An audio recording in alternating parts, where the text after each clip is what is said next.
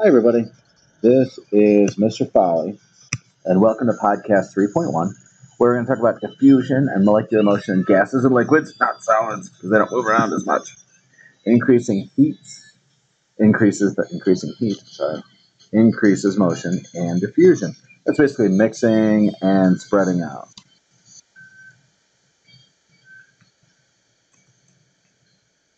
Define temperature and heat. Use energy thermal, ETH for heat, thermal energy. And a molecular, I have a thermometer working, and then we're going to explain why we have the temperature scale Celsius. So let's hop to it. Things spread out. If I jammed you all into a corner and left like this, going to put you all in this corner, what would you do? You'd all spread out. Okay? Our energy causes this drift. This drift is called diffusion. This isn't bad for a gas if you think of an odor spreading out or something like that. And you can see this as time goes by for a liquid. Starts out very concentrated, but it spreads out, and eventually it will be one uniform color. Okay? This is called diffusion. Okay? The drift is called diffusion. It's caused by energy. Gases diffuse too. So if I start off with, I don't know, let's just say somebody, let's just say that there's someone named Alec, and they create this wonderful smell. Okay? These things right here would be the regular air, right? So the regular air is kind of spread out, even in pretty much the same spot, but this is going to go and spread out and fill the whole room. So if Alec created this smell and I'm over here, I'm like, I don't smell it. And then I'm over here and I'm like, oh no, there's a bomb of smell right here. And it'll eventually get there. How fast it gets there. Okay. So this is called diffusion. Diffusion is movement of gas particles across the space. So here's gas particles, and they're going to spread out everywhere. And then that smell, and then you get all that smell in there. Okay? And that's because the gas particles keep spreading. You didn't have to squeeze this to make this happen. You just take the lid off, and they would slowly do the same. These things move because they have heat energy. Really, it's kinetic energy. Yeah, kinetic energy is the energy of motion. But heat is the total kinetic energy, including mass. Kinetic energy is the energy of motion. More energy means the particles spread out faster. Well, no kidding. If I have more energy, I'll run faster. If I have more energy, I'll run farther. So more energy means you spread out faster, and spreading out is another word for diffusion. Okay. What did you smell in your room first? Bacon cooking or cereal? Why? Now, first I'll have to admit, can you smell bacon? Yes, I can smell bacon. Can you smell cereal? Yes, I smell Frosted Flakes. Okay. If I'm sitting in my room, I would smell bacon if somebody's cooking bacon, but I wouldn't smell cereal. And the reason why is because this is hot, right? You cook the bacon, that's what the hot part means. So the particles move faster. And the particles move faster, so they reach my nose faster.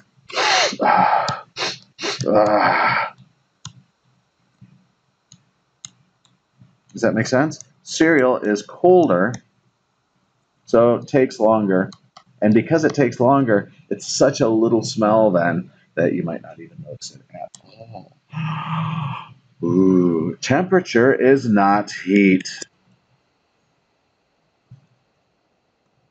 There's average kinetic energy. Huh? What was heat again? Heat is total kinetic energy. Temperature is not heat. Okay? Temperature is the average kinetic energy. It's different from a drop of boiling water, more temperature. Or a giant ice bowl. Hey, there's a giant ice bowl. This one has, hey, get back here, has more heat. Okay? Why? It has more particles, right? So even though these particles shake a bit, but lots of them. they could have more energy than a drop of boiling water, which moves quickly, quickly, but only a few. Few. Okay. Why does a cold swimming pool have more heat than a cup of hot coffee? Cold swimming pool has more mass. Okay. Hot cup of coffee has more. Why do you keep doing this? More average speed. So the average one is faster, but I just got more of them. Kind of like if I have a million people give me $1, or I have one person give me 50, I'd rather have a million people give me $1. Heat.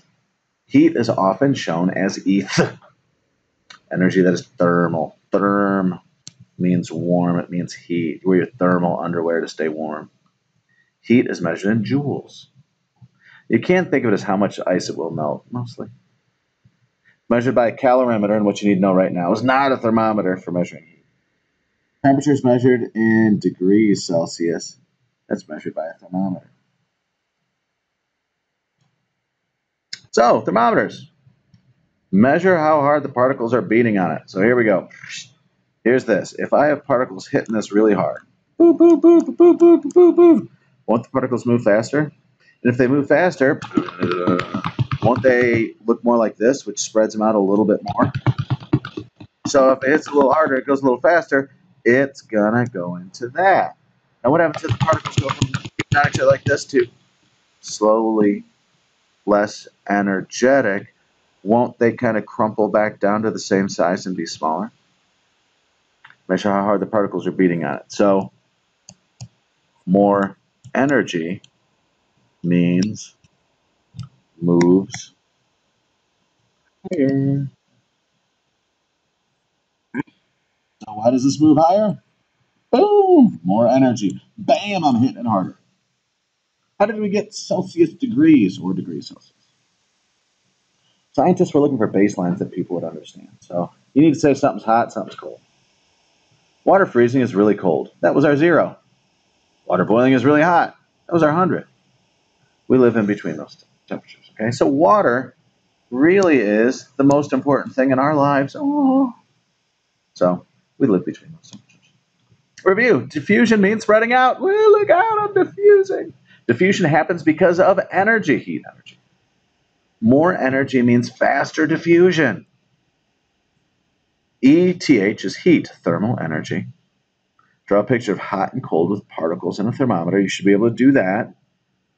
And Celsius is based on water, and I'm based on the joy of chemistry. And I will say, kudos to you tonight, and I will say, go Cubbies.